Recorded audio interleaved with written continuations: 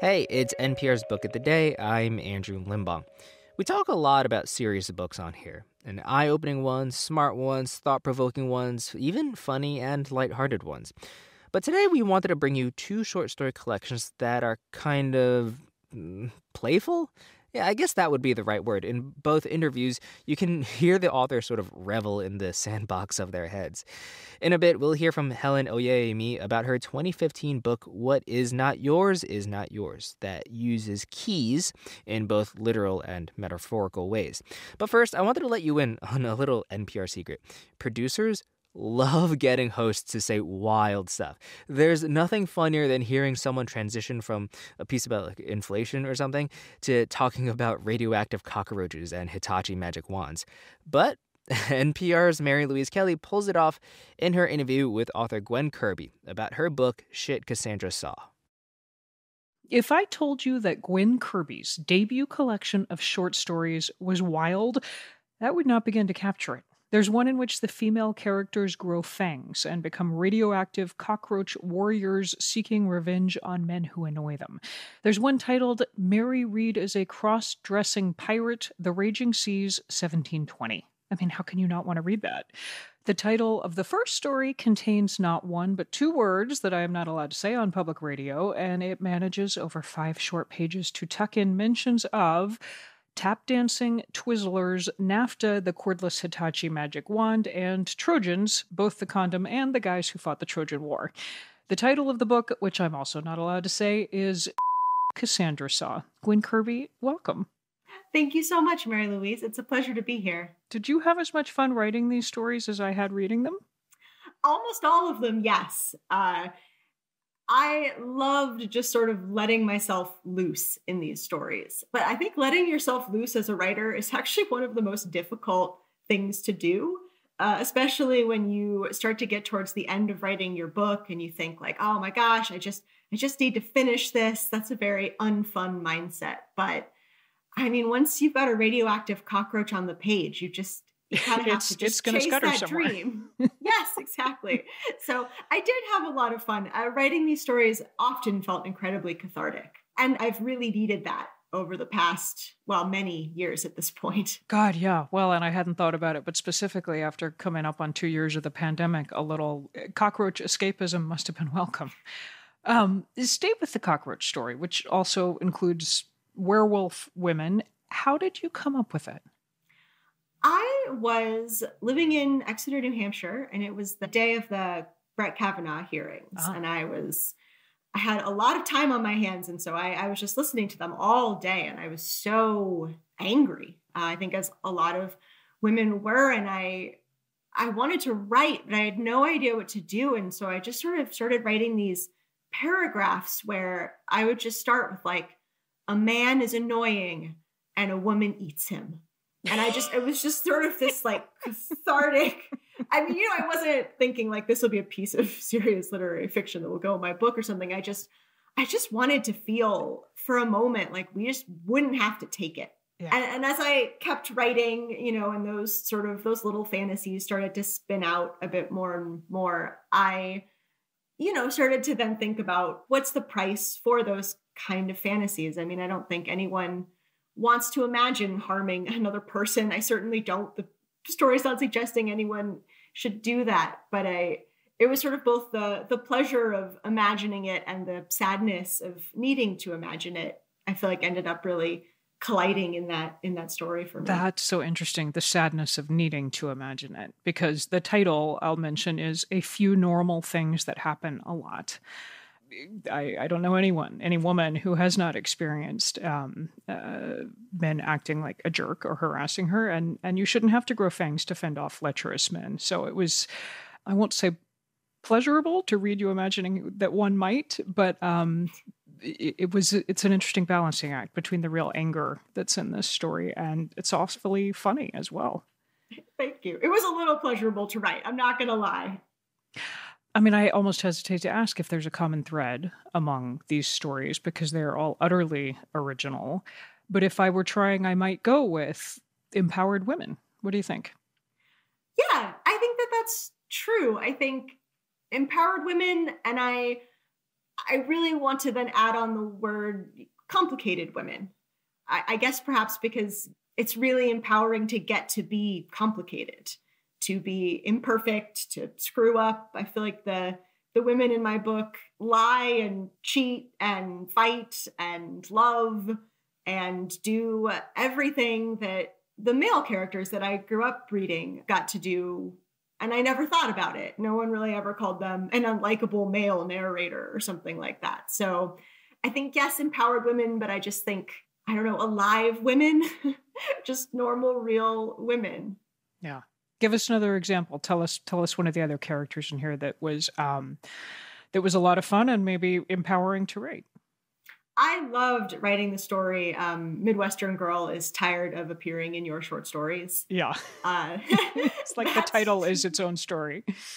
My titles may have gotten away from me. That story was inspired twofold. I was at this reading at a writing conference, and this man was reading a story, and there was a woman in the story who was just called Midwestern Girl. It was so jarring and strange. And as I stood there, I just thought, like, that'd be a great name for a superhero, Midwestern Girl. Right. And at the same time, I was reading the slush pile for a literary magazine, and I was really struck how many sort of like nameless women were there to say something to the male protagonist to utz him along his journey, and then they would just fade away again into the background. And I guess a little bit like with the cockroach story, just sort of began writing these small instances where Midwestern Girl sort of becomes sentient and realizes that she's trapped in these stories that she doesn't have any control over. But as the story goes on, she takes herself to the front of the narrative, and she sort of breaks the control of the writer, if you will, to become her own person. And I felt that it was deeply pleasurable to write, because I've read way too many stories where the woman just doesn't get named at all. Yeah. What kind of reaction have you gotten from male readers to these stories so far? Is there a recognition, or are they like, hey, wait a minute, no? I have not heard a lot from male readers. I mean, I have male friends who are writers who have been very, very supportive of what I do. I will say, when I read the WikiHow article about retiling the bathroom, which is about this woman who is going through a divorce, and so she decides to retile her bathroom to rather disastrous results. I've had a number of male readers come up to me afterwards to correct me on how to properly retile a bathroom. That's what caught their attention, was the grouting aspect of the story. Yeah, they're like, I wouldn't put the thin set on like that. I was like, I think you may have missed the forest for the trees with this one, sir. So I don't know yet completely how men will react, but I think it's so defaulted for women to read men's stories and to think like, yes, of course I identify with the male experience is the universal experience.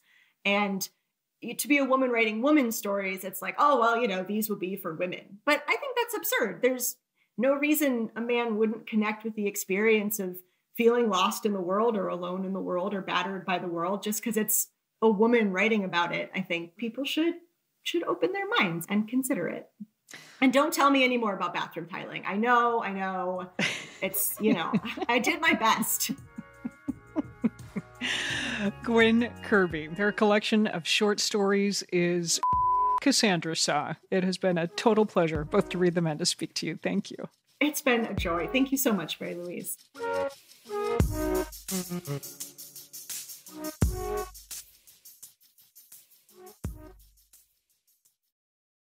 Fairy tales play an important role in Helen Oyeyemi's collection, What Is Not Yours Is Not Yours.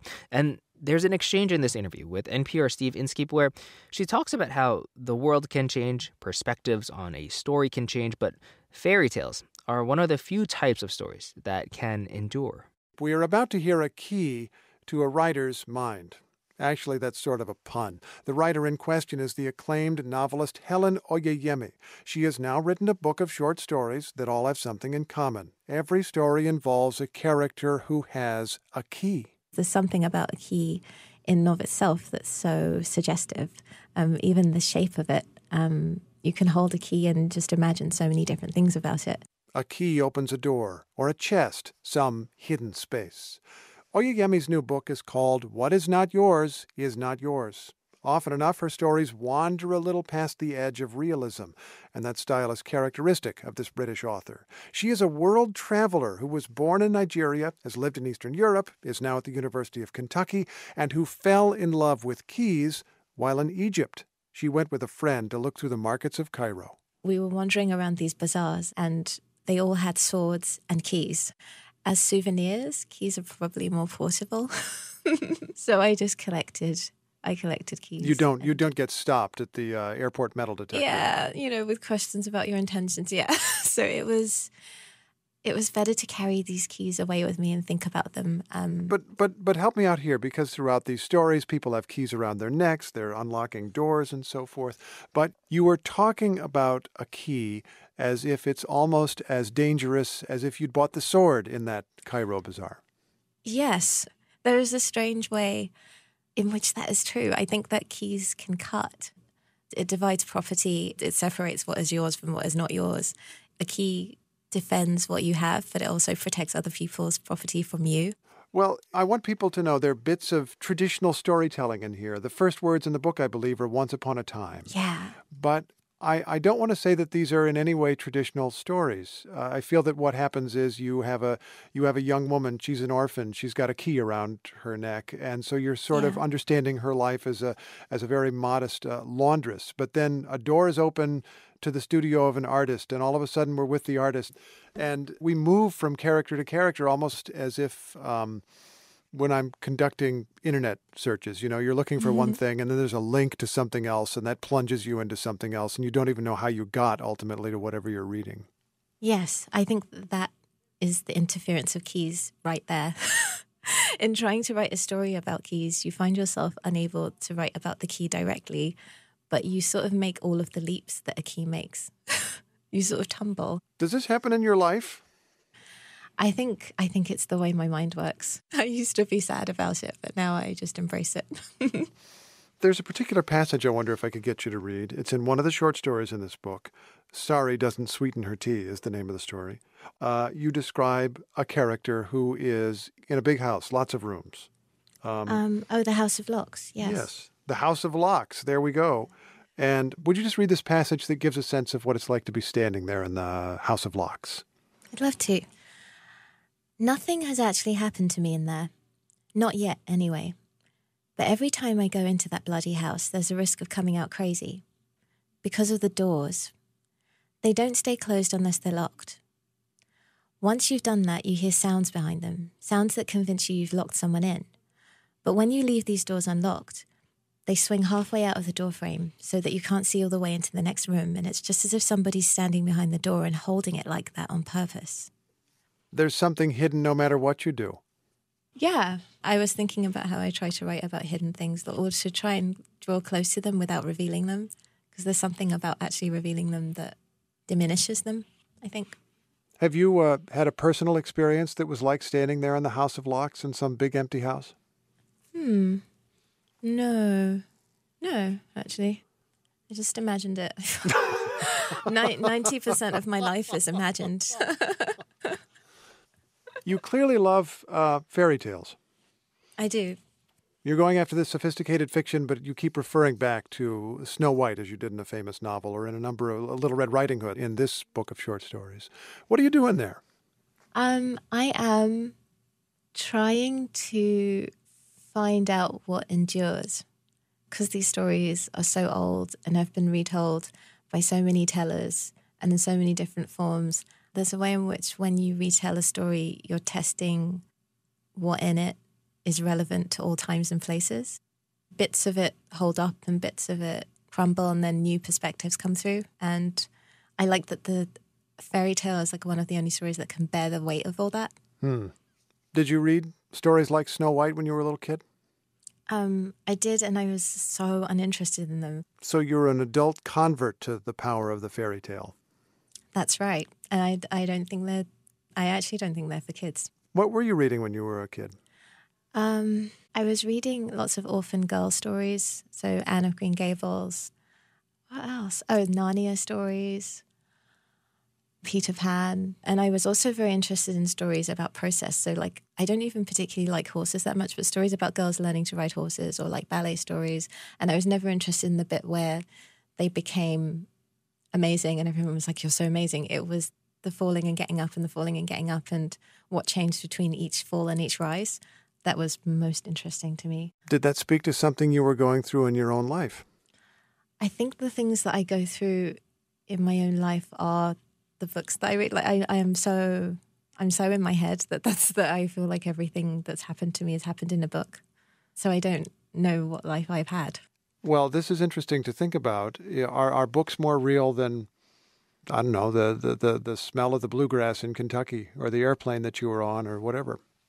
I think everything is equally real. I think that that's part of my agenda. I just say everything is real. It's just a question of different categories of reality, I guess, and not giving one greater precedence than the other. Helen Oyeyemi is the author of the book of short stories, What Is Not Yours Is Not Yours. Thanks very much. Thank you. Thanks for having me. And that's it for this week on NPR's Book of the Day. If you want more, you can sign up for our newsletter, npr.org/newsletter/books. I'm Andrew Limbong. The podcast is produced by Miranda Mazariegos and edited by Megan Sullivan. Our founding editor is Petra Mayer.